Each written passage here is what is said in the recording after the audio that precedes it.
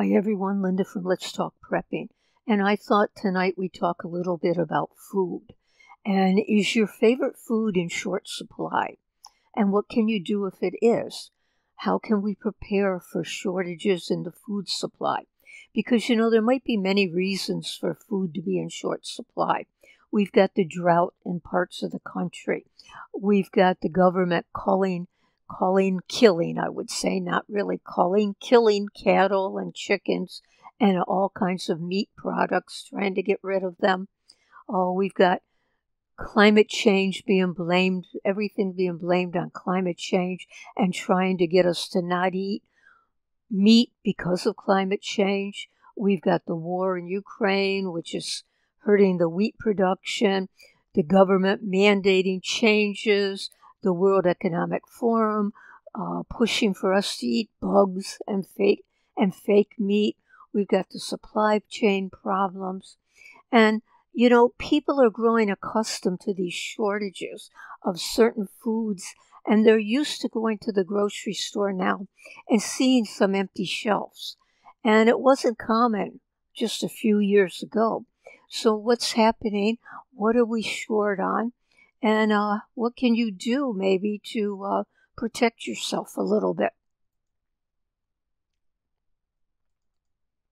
We're over here at climatedepot.com, and in Germany, they want to limit you to 1 sausage per month for everyone. And they recommend a 90% reduction in eating meat, all to combat global warming. And they say that the German meat industry has reported that the country will be facing a severe meat shortage by the time spring arrives, and consumers should expect prices to skyrocket, potentially doubling in some cases.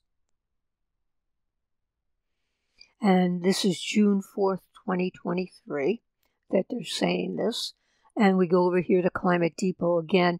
Germany cutting back meat production to fight global warming, to reduce all livestock on German farms by 50%. So 50%. And of course, this is all being demanded by the climate change people. And they say pork is expected to experience the worst shortages. The issue in the meat supply are due to Berlin insisting on reducing the number of livestock by 50% to reduce global warming. And they warn that this policy will result in a mass shutdown of meat-producing companies, and that will produce a 40% rise in the price of meat. So again, they're doing everything they can to stop us from eating, basically. And the domestic supply of natural fertilizer will be cut in half.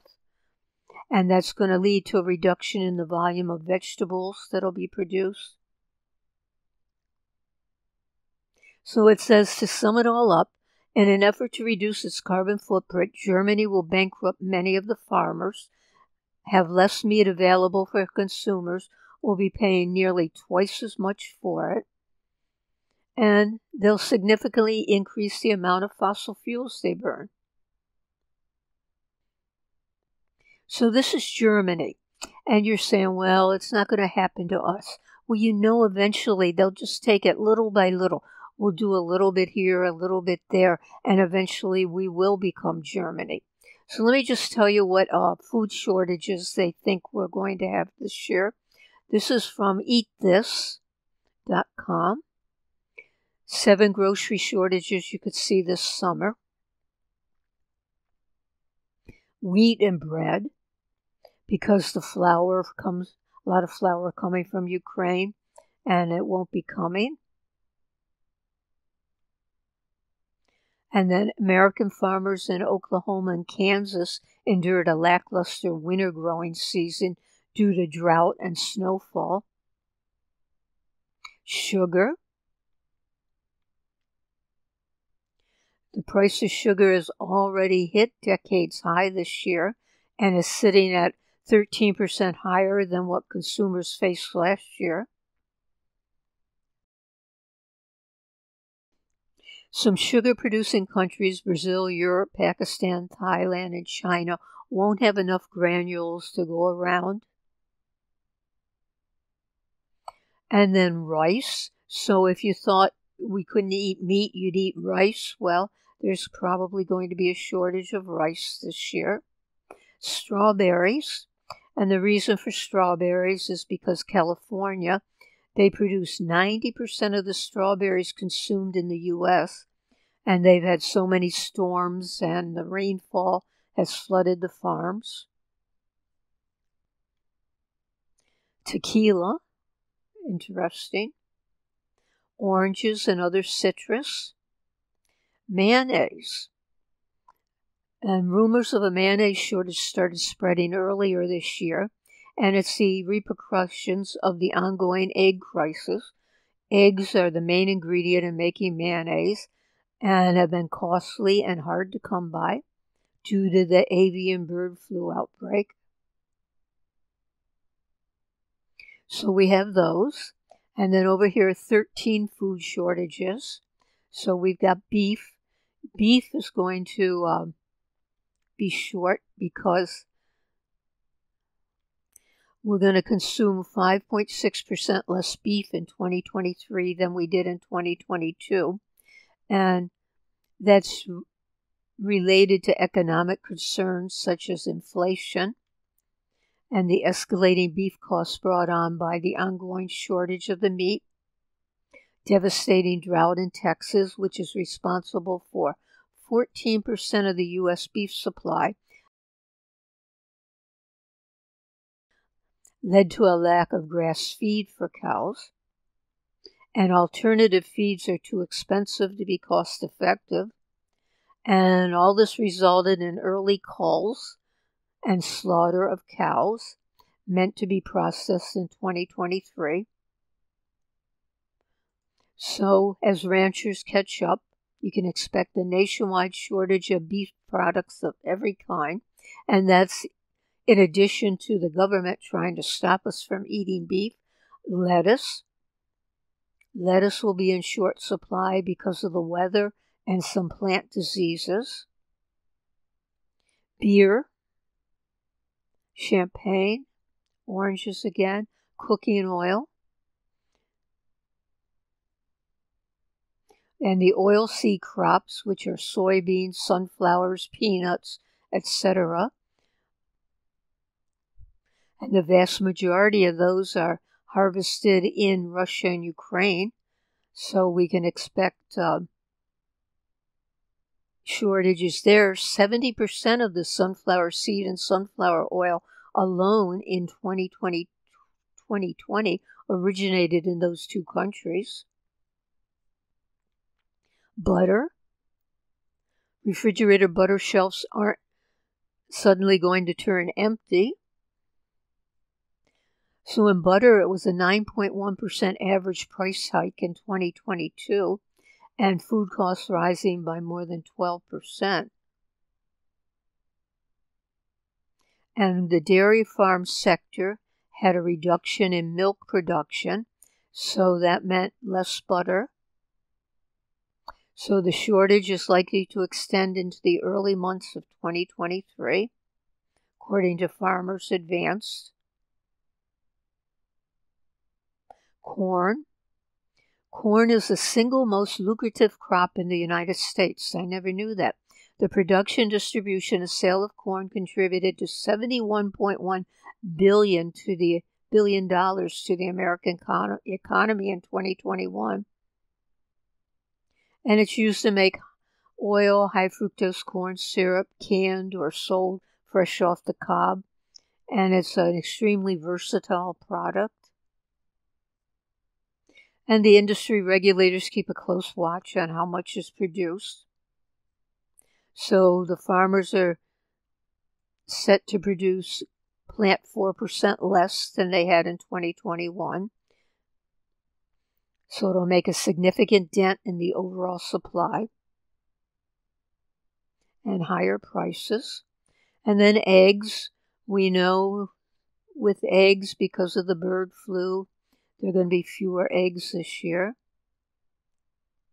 So California is in the midst of the driest 3-year period in recorded history, and the drought conditions will affect the tomato crops. And a third of the nation's vegetables and 75% of its fruit and nuts come from California. So the lack of rain could be terrible for tomato farmers. And bread, we mentioned bread because of the wheat, and we mentioned olive oil. Infant formula still in short supply. And let me move this a little bit. Successful farming, this is from agriculture.com. USDA lowers new crop corn estimate. And this is agweb.com. Texas farmers plummeted by 20 inches of rain. Now it's too wet to plant. And this actually is cotton, not a food. And then agweb.com again. Drought tightens grip across the corn belt. 34% of the corn now hit with drought. So we have, again, more talk about the corn. And successful farming, this is agriculture.com. Worsening drought leaves farmers worried about crop yields come harvest. And in Nebraska, a 6th-generation farmer said basically there's no subsoil moisture because of the rain shortage, no reserves that the roots can tap down into. And in Missouri, same thing. Ohio. So what does all this mean for you? Maybe these are not the foods that you're usually eating. Maybe you have other foods that you like and can substitute. That's fine. But what I would do if I were you is make sure that I got some shelf-stable foods so that if you do have a shortage of some of these foods, that you're going to be able to go to your cupboard and get your canned goods out or your dry foods out, and you'll have plenty of dry food. Okay, one way to prepare for these shortages is to get some extra of these foods now so that if it's not available later on, you'll have it. Pick up that extra bag of rice. Pick up those canned tomatoes. Do something. And speaking of tomatoes, grow your own. You can now, it's early enough in the season, you can go out and get a few tomato plants, about $4 each for a tomato plant, and grow your own tomatoes. Grow your own lettuce. Go get some seeds, and you can even start your lettuce inside. And you might want to stock up on other foods too for the long term, because this is just the tip of the iceberg, I think. I think things are going to be like this for many years to come. So if you have any comments, let us know in the comment section below. If you haven't subscribed, please subscribe. And thanks so much for watching.